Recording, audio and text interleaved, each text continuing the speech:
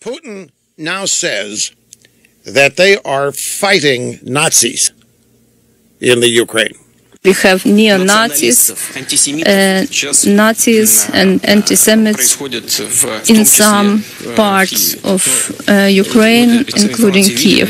We understand what the citizens of Russian-speaking citizens of East and South of Ukraine are worried about. If they request us for help, we leave the right for ourselves to take all measures to protect the rights of these people, and we consider it quite legitimate.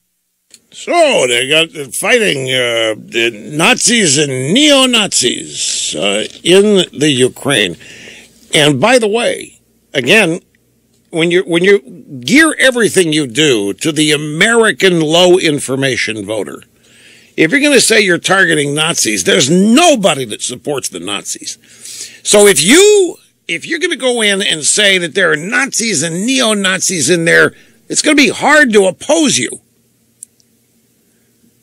Because there's nobody in the world that likes the Nazis. So Putin now, he's fighting Nazis and neo. I know he's toying with everybody. And here's our old buddy, Vitaly Churkin. Now, Vitaly Churkin was in the Soviet hierarchy. All during the 80s, on Nightline with Ted Koppel all the time. He lived in Alexandria. He worked at the Soviet embassy. He sounded American, except for the yeast in his hair. He looked American. And he was my all-time favorite Russian Soviet propagandist. I loved Vitaly Churkin. I even interviewed him once. And he was in New York City at the UN. He's now Russian ambassador to the UN. Isn't it amazing? The former head honcho in the communist regime is still a head honcho in the Russian regime. Anyway, he addressed an emergency session of the UN Security Council, and this is a portion of what he said. The center of Kiev and many towns in western Ukraine have been taken over by armed national radicals under extremist anti-Russian and anti-Semitic slogans being used. Oh, yeah. See, the Nazis and the neo-Nazis are in there, and they're using anti-Semitic slogans. And so we got to go in there and root them out because the people in Ukraine are asking us to come in and get rid of the Nazis and the neo-Nazis. So let's go now. CNN Situation Room. Wolf Blitzer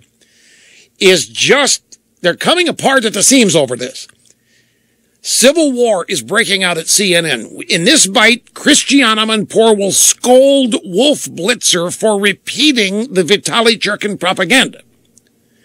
Propaganda that you just heard Vitaly Churkin utter and Putin, that they're in there fighting anti-Semites, Nazis, and neo-Nazis. Here's the bite. You heard Vitaly Churkin, the Russian ambassador to the UN Security Council, saying earlier today that at fault for all of this are what he called fascists and anti-Semites in Ukraine right now. To be continued. You've got to be really careful putting that across as a fact. That's what Vitaly Churkin... He may have done, that's what he said. That is the Russian position. He may have done. That's what I was pointing out. But are you telling me, are you saying that the entire pro-European Ukrainians are anti-Semites? But that is what the Russians are saying. Now that is so instructive.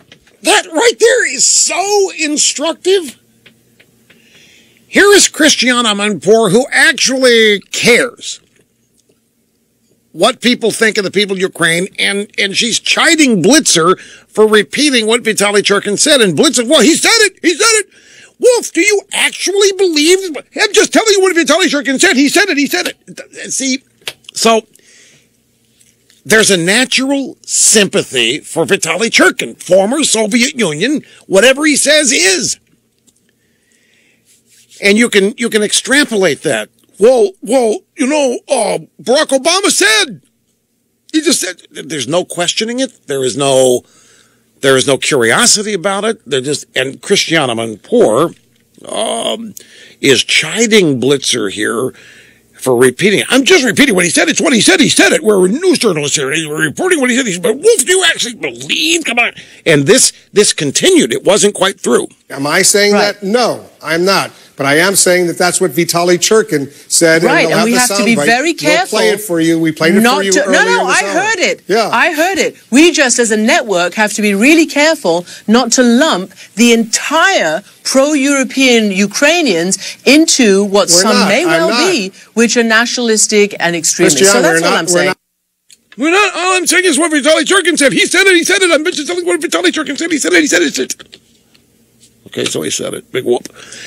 What is happening here? There are a bunch of wacko conspiracy theories that are behind this.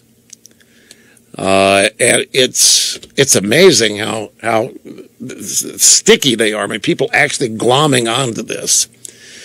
These conspiracy theories about there being a bunch of Nazis and neo-Nazis in Ukraine.